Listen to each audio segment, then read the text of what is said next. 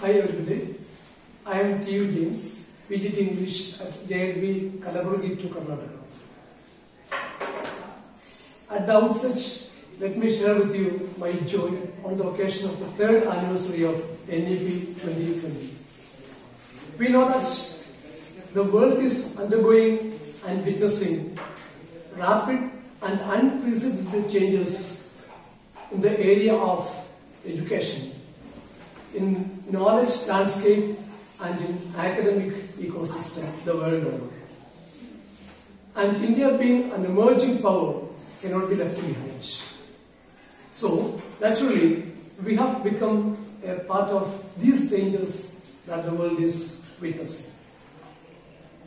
Actually, the salient features, some of the salient features of NEP-2020 which attracted me are its multidisciplinary methods, the involvement of local community, inclusive education and experiential learning.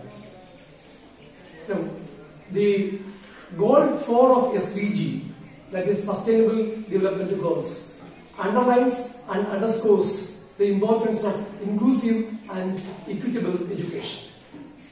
Keeping the true spirit of NEP 2020, I gave a project to my 12th standard students as part of their English syllabus. Usually when a project is given, the way it is to be done is taken for granted. Children jokingly call it BCP, browse, copy, paste. But I wanted to impress upon them the need for following the principles of NEP, particularly 3 features, that is multidisciplinary method, experiential learning and involvement of local community. So a social survey was given.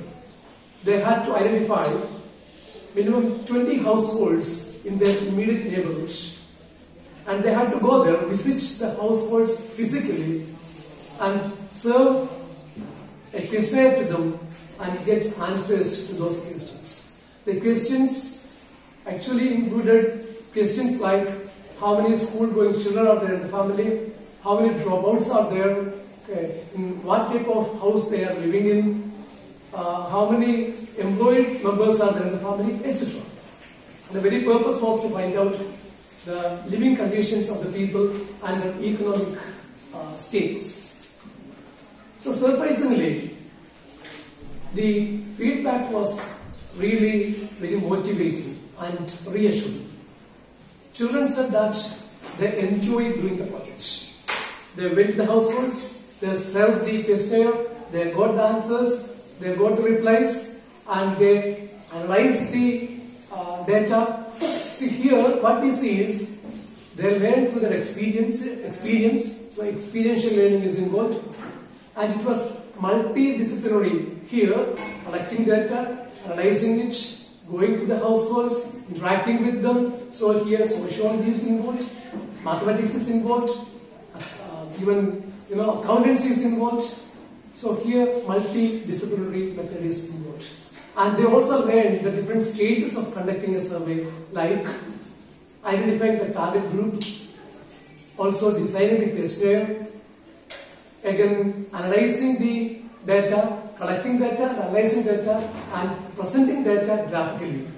So in short, I would say that for me as a practicing teacher, I am reaping rich dividends of NEP 2020, and I am committed to implementing it in my classroom transactions in the days to come. Thank you.